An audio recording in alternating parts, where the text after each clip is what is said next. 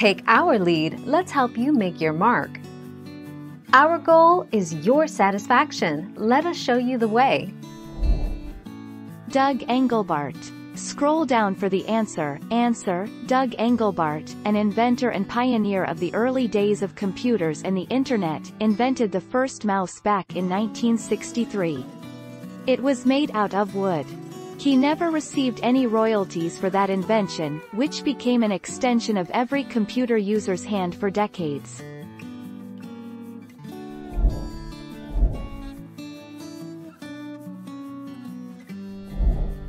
Take our lead.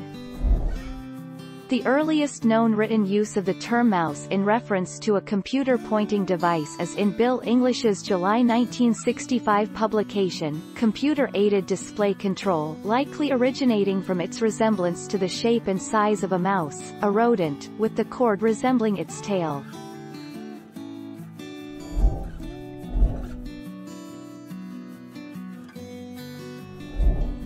Take our lead. Can it contain a virus?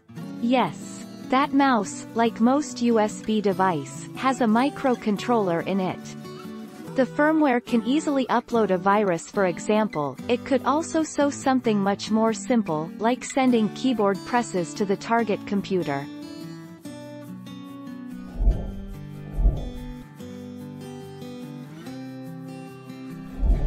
Let's help you make your mark.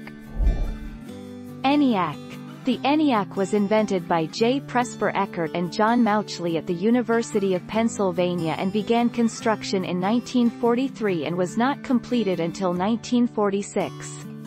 It occupied about 1,800 square feet and used about 18,000 vacuum tubes, weighing almost 50 tons.